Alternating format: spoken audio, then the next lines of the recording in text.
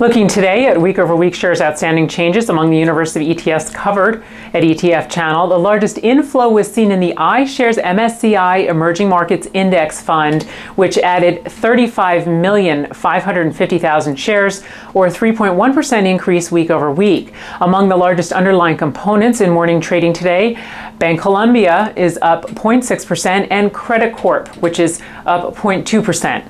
And on a percentage change basis, the ETF with the largest increase in inflows, the First Trust China AlphaDEX fund, which added 150,000 shares, or a 100% increase in outstanding shares. Among the largest underlying components in morning trading today, Citigroup, which is down 1.4%. For PassFail.com, I'm Kristin Bianco taking you behind the ticker.